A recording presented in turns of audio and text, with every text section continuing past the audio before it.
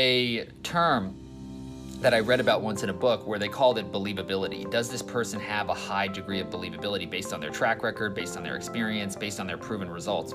And for me, if you're talking about business, if you're trying to follow somebody in business, some of you guys are watching this video, some of you guys are following me. If you're trying to follow somebody in business, you want to make sure that that person actually has like some real results, like actually makes a good amount of sales on their business, actually has team members or employees, actually has happy clients or customers, and has a good and successful product.